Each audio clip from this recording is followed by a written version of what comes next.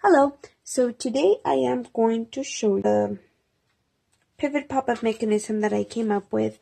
I had posted this a while back on my Instagram, and I just hadn't had a chance to come up with the video or a tutorial to post in to show you how I did it with the measurements. So this is just the basic mechanism. I took it off the card that I was using it because it was just like kind of like a template, but it's, pop-up mechanism. Once you put it in your card, you open it and it opens. It's a lot of fun. So let's get started. First of all, we're going to need a piece of paper that is 5.5 by 2, and then we're going to need a piece of paper that is 7.5 by 2.5. So we're going to put this one to the side for now, and we're going to do some scoring on this one. So first, we're going to score at 1 3/4, 2 3/4, and 3 3/4. I will have all the measurements on my blog, so don't worry about it if you're not getting it. You can always come back and check them out. And we're going to flip this over, and we're going to score at 1 inch. So there we have those 4 score marks. Now for this next one, we are going to actually use a pencil so that way you can see.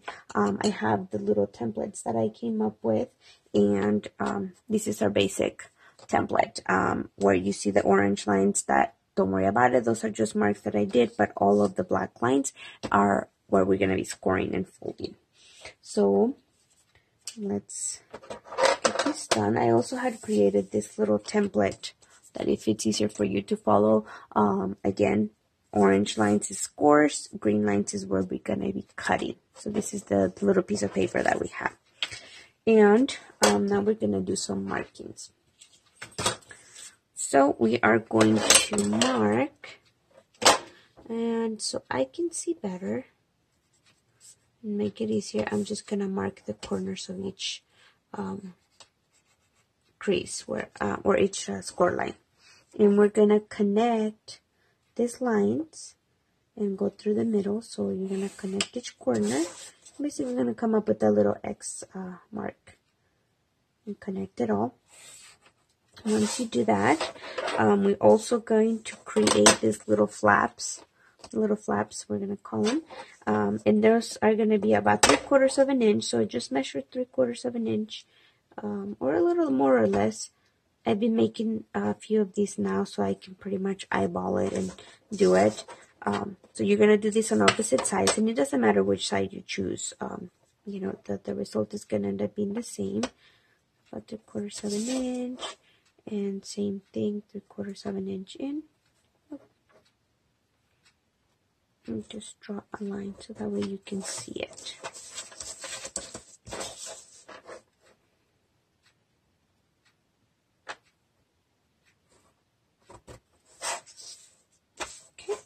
So once we have those, then we're going to mark about 1/8 of an inch on each one of these corners of these marks.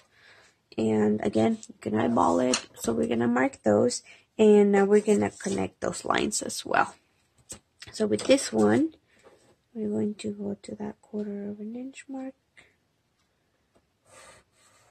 and there, and then same over here. Now, once you do this, you could do it in light pencil, so you can come back and erase them. It doesn't really matter because you're not going to be seeing this. It's going to be in your design. But for the purposes of this, we're going to go ahead and do it. I'm just marking where those lines are so I can see where the score lines are. And you can put in, connect them.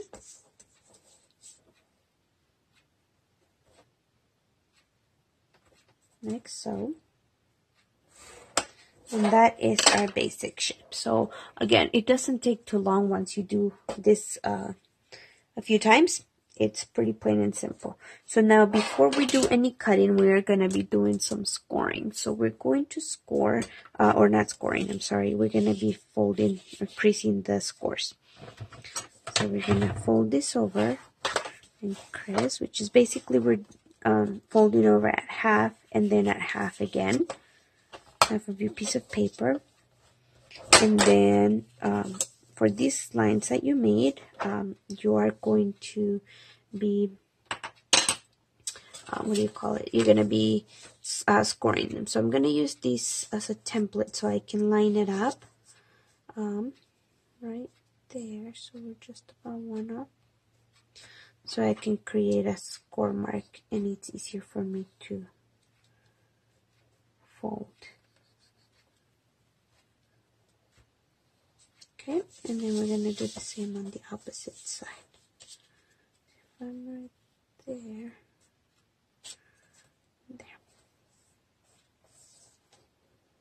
Okay, so we're going to fold into it. So fold half. And then fold the other side. So basically fold back into it. Okay, so you end up with this.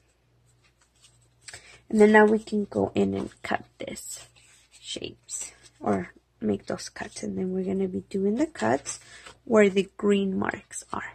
So we're going to be cutting in. And now another thing I like to do is go and make those little 1/8 of an inch cuts first before you start going so you don't forget and get confused if you didn't mark them with a pencil. But you go into that 1/8 and then down, cut them off. So cut those little corners.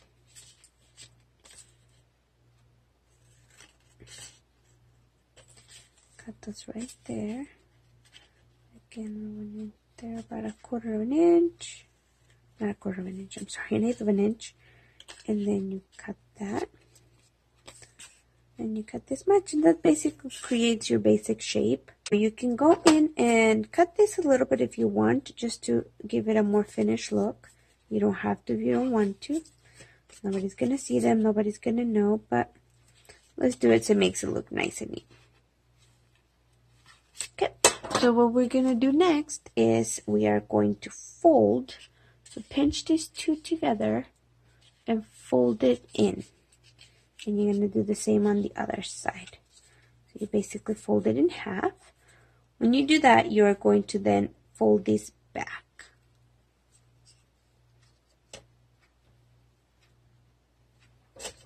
Okay, apologize for that, but you are going to... Okay, so once you do this, you are going to then fold back into it and then flip it over and do the same on the other side. Oops. Just half of it.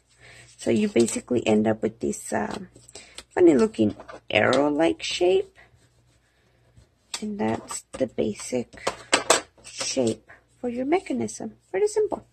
So now another thing I like to do is trim this little, just trim the corner off of it so you can get rid of the bulk from there. But that is the basic shape, basic mechanism.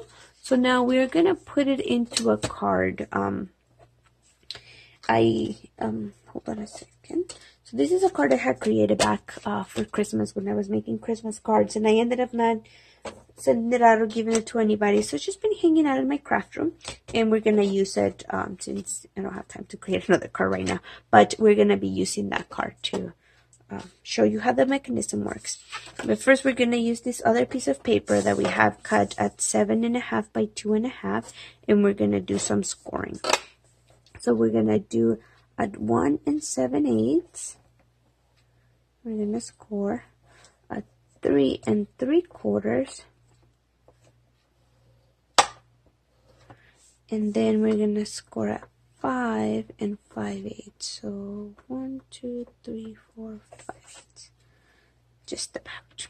Okay. So there we have it.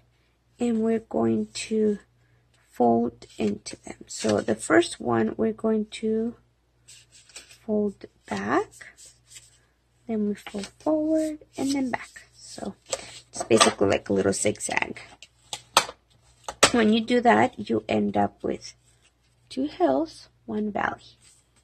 And that is our basic shape. Now with this one again, you could also round the corners if you want, so just that way you can give it a finished look. Now this one, you are going to see it, so it, you know, if you do give it the if you round the corners, it does give it a more finished look, and it looks much nicer on your card.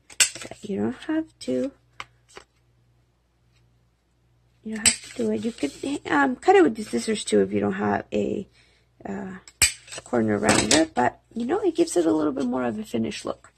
So now we're going to assemble this together into our card, and we're gonna be using this double-sided tape, and we're gonna put it onto our paper. Now, again, I am only gonna do this as a test. It's not for me to give it to anybody, so I'm just gonna put a couple pieces here.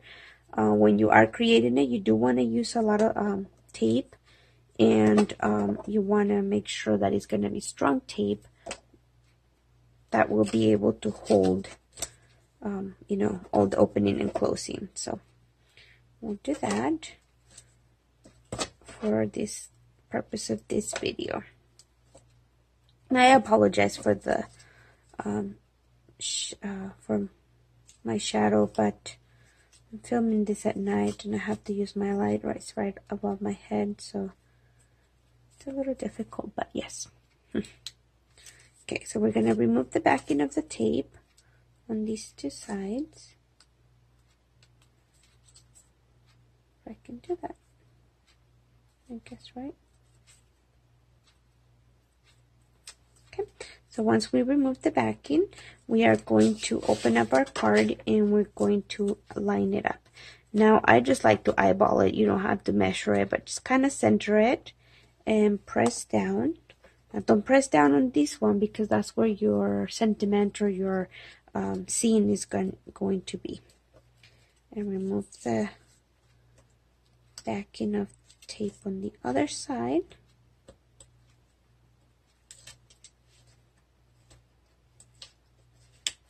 Like so. And now we're going to get our little message. So fold it and then hold it towards you. So the two bands, the two valleys, the two hills are going to go in. So you kind of tuck it in between the mechanism or between the two little legs.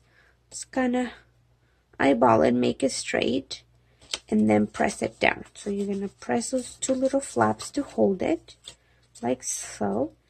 And now you just close your card, and that's about it. You close it, and there you have it. There's your mechanism. Now, this will take a few times of you opening and closing it for the mechanism to get used to it and work. But as you can see, it makes it easier if you're holding it in. Work it a few times before you give it out to anybody or send it out. But that is your basic mechanism. Pretty cool. So I hope that you enjoyed this tutorial, and if you did like it, please give it a thumbs up. Leave any comments below or questions, and I'll be happy to answer them as best as I can or as soon as I possibly can. But you know, I do appreciate you watching this.